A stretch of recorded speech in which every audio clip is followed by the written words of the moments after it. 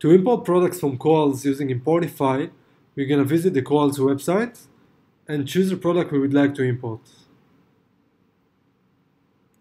We're going to visit the product page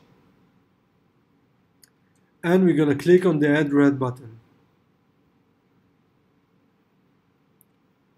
The Importify edit window will be open up. We can edit the title, the description, and the pricing. We can also link the product to a specific collection on Shopify. Once we're done, we're going to click on the Add to Your Shopify button. Once we get the success message, we can view the product at our shop and we can edit the product.